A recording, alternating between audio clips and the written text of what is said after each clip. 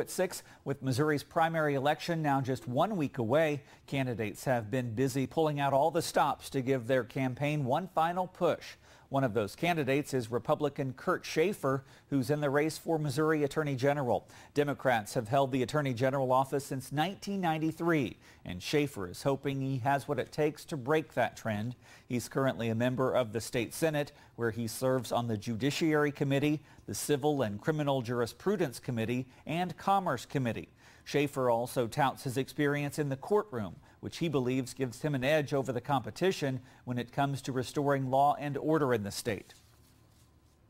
I've been fighting in Missouri courtrooms for 20 years. I've prosecuted some of Missouri's worst criminals, including up in North Missouri.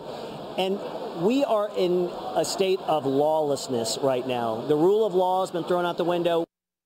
Schaefer has recently been endorsed by the National Rifle Association and has also been named Senator of the Year by the Missouri Sheriff's Association.